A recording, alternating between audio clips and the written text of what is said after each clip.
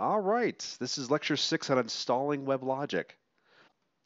So before you begin, make sure that you've installed the latest JDK 7.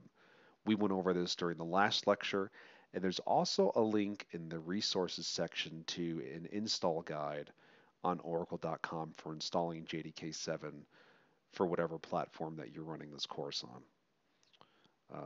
And the reason why we need JDK 7 again is that the generic installer for WebLogic is packaged as a jar file. And we'll need that in order to run the installer and to run WebLogic as well. And make sure that you've also downloaded the generic installer for WebLogic, specifically version 12.1.3. You'll find a link in the resources section that will take you out to the WebLogic downloads page, where you'll see different versions of WebLogic. Make sure you grab the generic installer.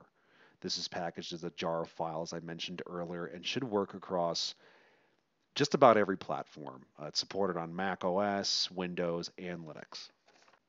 For this course, I've created a dedicated working directory named u01/Udemy. This is where I'm going to install WebLogic and place any WebLogic domains that I create. This is essentially going to be my sandbox for the duration of this course.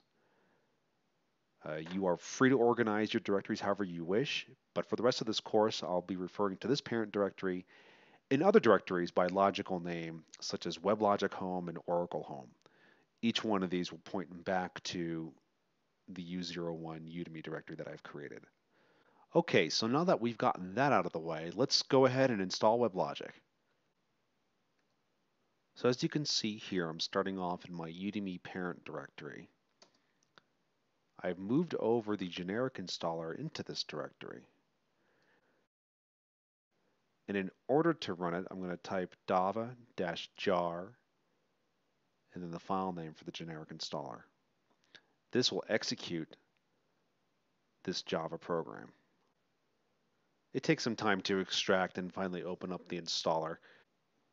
So once the Oracle Universal Installer launches, it's going to ask you to specify the inventory home directory. Now, the inventory directory is used to maintain an inventory of all the Oracle products installed on your system.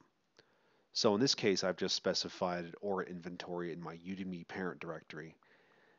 And the operating system group is the system group that will have access to this inventory. So the default group for my system is the staff group, but on your system it could be something entirely different, and that's perfectly acceptable. So once you've defined that, go ahead and click OK. So after you've specified the Aura inventory home, the WebLogic server installation wizard pops up. You can go ahead and click Next on this introductory screen. There's nothing of importance here. So this part's important. We're going to specify the Oracle home. Now in this case, I'm using my U01 Udemy parent directory as the root for Oracle home. This is where the core of WebLogic will be installed. So go ahead and click Next. So with the WebLogic 12c installer, you've got the option to install WebLogic Server or just Coherence or both of them with example code. The example code can be used for deploying sample projects to WebLogic. It also includes sample scripts for doing administration type activities as well. So for this course, let's go ahead and pick Complete with Examples and hit Next. On this screen, we're just reviewing all the options that have been selected by WebLogic.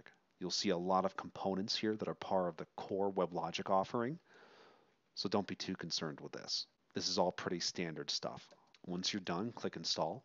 Now comes the actual installation part. This can take some time, so go ahead, relax, get a cup of coffee, go grab a drink. I will fast forward this so you don't have to watch it in real time. Okay, once the installation is complete, you can go ahead and click Next. And make sure you deselect Automatically Launch the Quick Start Wizard and click Finish. And that's it. So as you can see back in my little terminal window here, I can do a listing and find that there's an Oracle directory now in my Udemy parent directory. And so we've just verified that we've installed WebLogic. Congratulations. So the next lecture, we'll talk about creating a WebLogic domain now that we've installed WebLogic. And at the end of that course, we'll actually have an up and running server. So stay tuned.